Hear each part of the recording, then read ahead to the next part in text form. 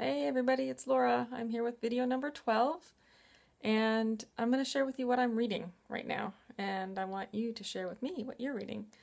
So I'll start. I'm currently reading The Motivation Manifesto by Brendon Burchard. It's truly written like a manifesto, and it's pretty much a quote machine. It's pretty amazing. So I just thought I'd read the first paragraph of the first declaration, or maybe the first two. The first declaration: we shall meet life with full presence and power. Opens with a quote: your true home is in the here and the now. Thich Nhat Hanh.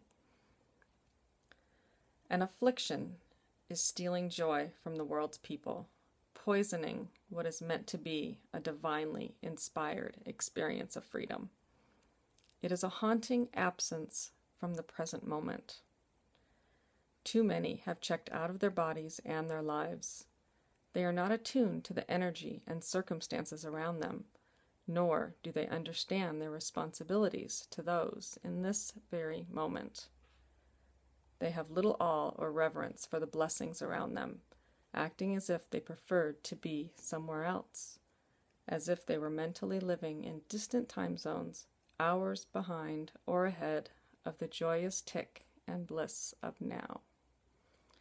Their life force thus seems detached and dissipated, their lives unaccounted for and unlived, their souls worlds away. It's a very powerful book. So, I'd like to know what you're reading. Leave me a comment below. And if you enjoyed this passage, you could give me a thumbs up or a like. And make sure to subscribe to my channel if you're watching this on YouTube. Peace.